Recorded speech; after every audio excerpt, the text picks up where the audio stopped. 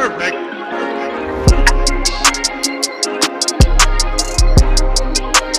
What up, y'all? It's just Tasha. People y'all can call me Tasha. If you are new to this channel and you like what you see, please hit the like button. Please. Whatever.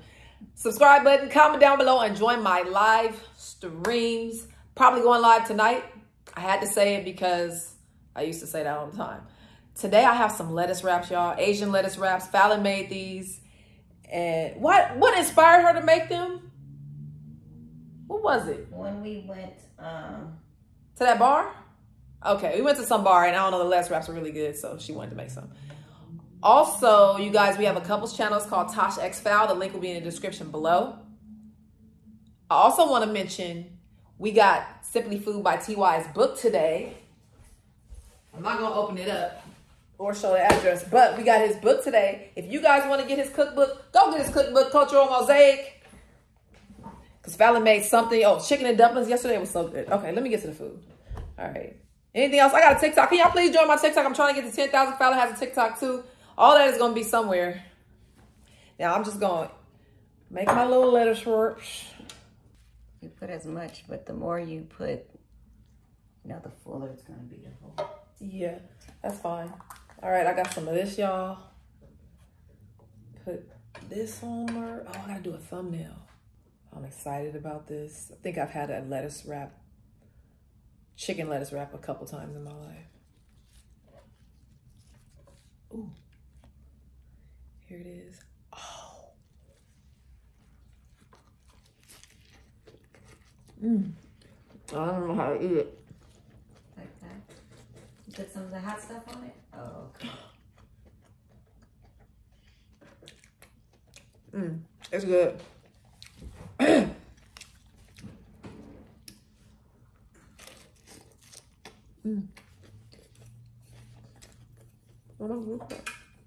To eat that up? Unless you just want to use your fingers. I use too much meat, almost, but oh my God.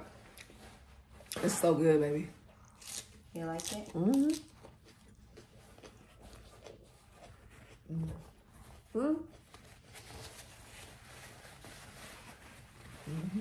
look like a little I got set in my eyes. Oh, yeah. That's good. Oh, I'm going to tell y'all, I was watching this show called Text Me When You Get Home. It's like a version of 2020, or the whole premise is people who have been, something has been done to them. Some crime has been committed against them, and their cell phone is what basically helps solve. I only watched one episode, so that's why I'm like pausing, because I'm not 100%. But their cell phone is what either saved them or got them in trouble or whatever the case. It has something to do with a cell phone, with texting. Right? So I'm going to tell you guys one of the episodes that I watched a couple days ago. I think it was yesterday. Now, y'all know I have to write things down in order to tell a full story, because I want to give you guys the correct info. Even when I write things down, I write them down the way my brain works at times. So I might still write something down from the end of an episode and put it on the top of the page, and I'm not sure why I do that. But that gets done. Those of you who know me already know this. That was just a disclaimer for the new people.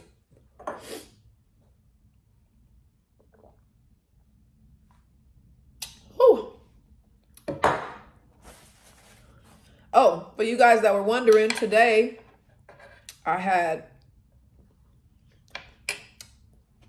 I didn't mean to do that. Oh, well. Remember the interview that I had before? Anyway, I went to the interview today, and I'll probably get the job. It looks like I am. So, yay.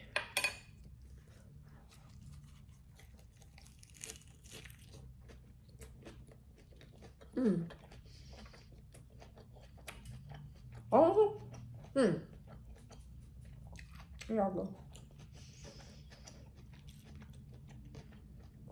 This is great, low carb. Which sweet did you put in here, baby? What? Oh. Hoisin. It's hoisin, it's honey, and the Mayploy or whatever stuff. Mayploy. Or I don't know. Okay. Well, it's delicious. There's a nice spice to it too. Y'all gotta go try her recipe.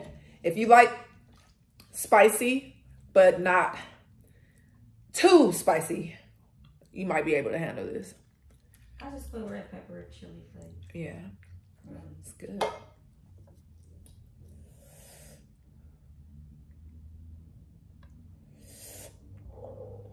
Oh, this too. I was about to say, and you're using Yeah, this is probably it.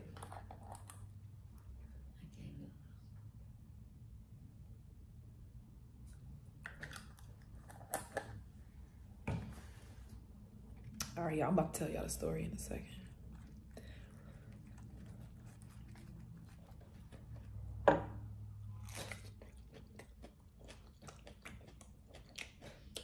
I'm just gonna give y'all a little backstory.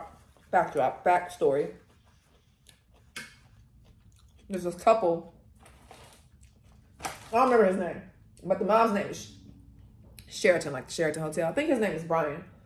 They end up getting divorced, but it's amicable.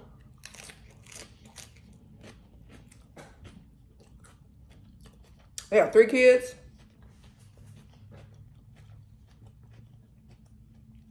Three daughters. Dad takes 2, mom takes 1. Mom takes the middle kid.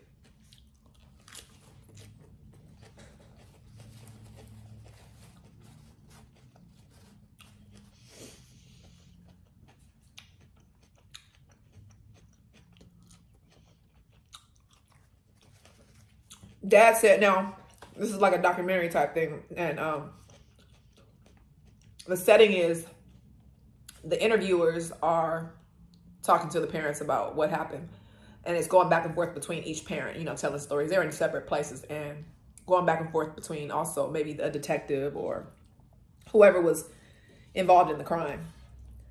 Not the perpetrator, of course, but everybody else. So the middle child, her name is, let me start over. What's the little girl name? Kamryn. Okay. The middle child, Kamryn, she's 10 years old. She's very active. She's in gymnastics, loves gymnastics. And of course, so she's there often. Her mom drops her off and then goes about her business. She trusts everybody there. I don't know how long Kamryn was in gymnastics at the time of the incident, but anyway, she's in there, right? They got video of her doing whatever she's doing. Okay. I'm gonna eat first.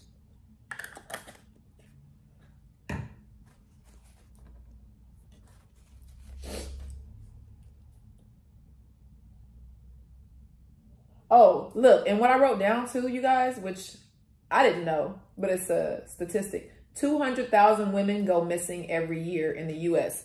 And so that means right now somebody just went missing. Many of them don't survive.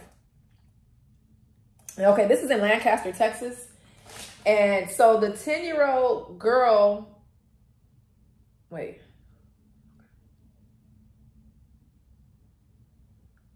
Okay, so the facility that she went to was called Liberty Gymnastics, and it was 20 minutes away from her house. That's why her mom was comfortable leaving her, because she had been there for a while, but she doesn't say how long. And, you know, she probably didn't want to sit there and wait for her daughter to do the little whatever she had to do.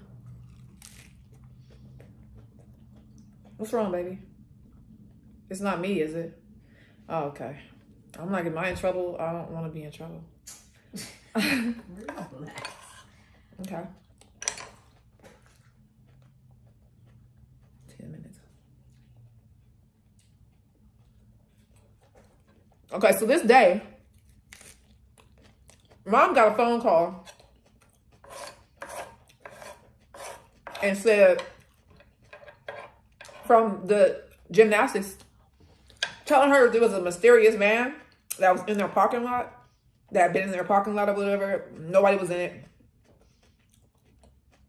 It hadn't moved or whatever. And they wanted to let all of the parents know. They also called the dad and told him as well. Cool. So now we know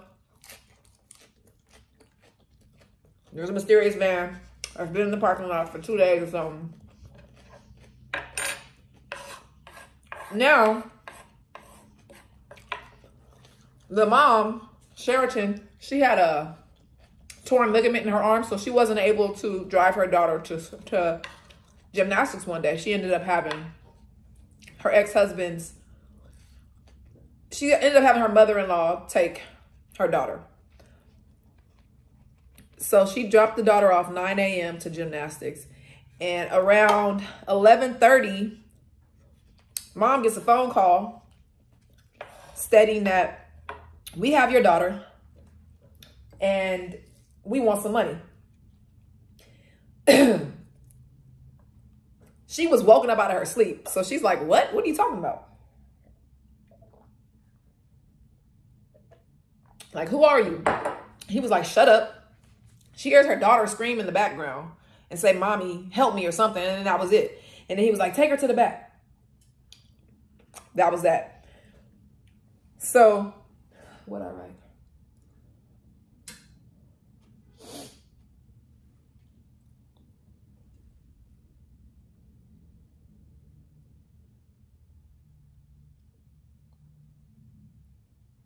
Oh, so the guy ends up telling her, this is about a kidnapping. I've kidnapped your daughter and I want your money, basically.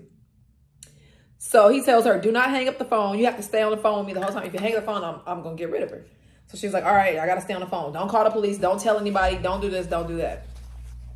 She's at home, right? So she ends up going to her landline. She has a landline at home and calls her ex-husband while he's at work. The first phone call he ignored because he was at work. Then she called right back. Excuse me. So he answered. When he answered, you know, she couldn't say anything because she's on her cell phone. So she's putting the landline against the cell phone speaker so he could hear what the guy is saying. But mind you, the guy's first language is not English. So what he's saying, it's not really registering. That's like somebody calling me and then putting the phone to a phone. I'm going to be kind of confused, right? He thought that it was maybe somebody that she was dating. And he thought like it was an accident or something. So I think he ended up hanging up eventually. He didn't know what was going on. He just left it alone. Oh, and then she ended up saying they took Kamryn. I think he still ended up not understanding. So eventually she texted him. But because her arm was messed up, she didn't text him the right words, but he was able to read between the lines. They kidnapped our daughter. The guy makes her go to the ATM. He tells her what ATM to go to. So obviously he's been staking her out. Knows where she lives. He said, I know where you live. I know where you are. And you know, he was like, do you want me to cut one of her limbs off? I mean, just the same. He kind of sounded ridiculous, right? So, I think I'm eating them all. I only have 2 left. I'm finished after this. After it's all gone. So, let me see.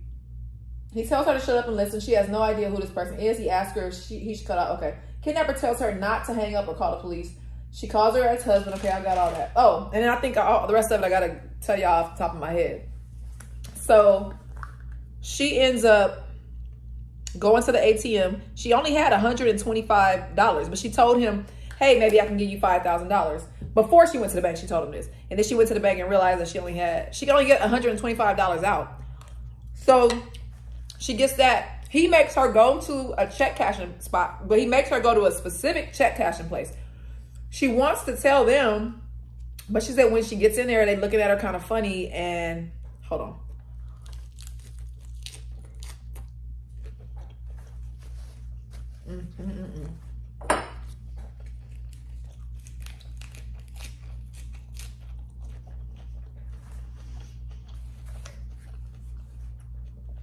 That was delicious, y'all.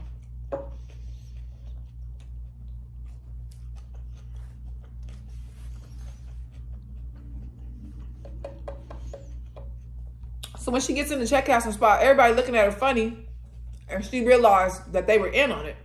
Because why are you sending me to a specific check cashing spot? Why are these people looking at me? It's $125.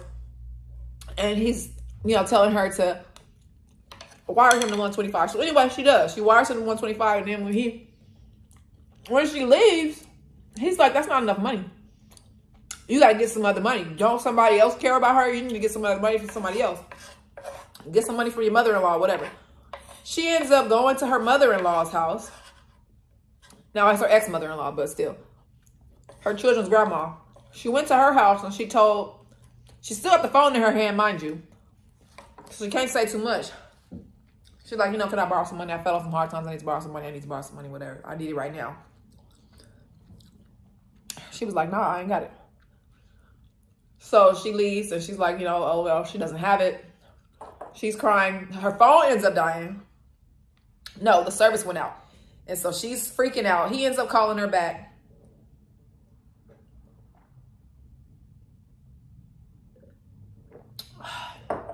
And she's trying to figure out a way that she's going to give him some money because he's threatening to get rid of her daughter. Her ex-husband, while she's on the phone with him, her ex-husband texts her and says, do you remember where our first house was? And she's like, yeah, but why? And he's like, do you remember? And she's like, yeah. He was like, go there, meet me there. So he ended up meeting her there. He said he told her this because he just felt like she was frantic. She wouldn't talk to him. She wouldn't answer the phone because she wouldn't answer his phone calls because she couldn't, you know, she couldn't click over. So he gets her to the house and he runs up to the door and she's scared because she sees this car like zooming by, but it's him, you know, pulls up and it's him. And she's like, what? Y'all. He was like, get out the car, get out the car. She's like, what? You know, I'm trying to save our daughter. This dude, like, our daughter is fine. She said, no, he said, our daughter is at the gym. She was at the gym the whole time. She never wasn't at the gym. So this is a new scam.